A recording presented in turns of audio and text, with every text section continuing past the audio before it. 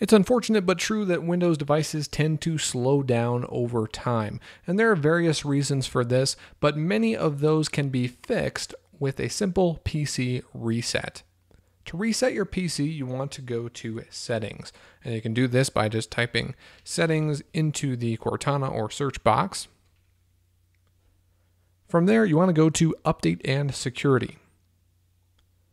Then go to Recovery, and you can click Get Started on Reset This PC.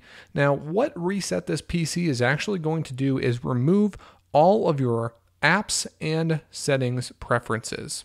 So it's going to remove Win32 apps that you install perhaps from the internet, things like iTunes or Firefox, and then also all the apps that you have downloaded from the Windows Store. It does this because PCs tend to slow down when you have most of the memory on your hard drive taken up. Secondly, setting all of the settings to defaults just ensures that there aren't any conflicts. Doing this should basically set your PC back to the way that it was when it came fresh out of the box. But of course, you will need to reinstall all the applications that you still use.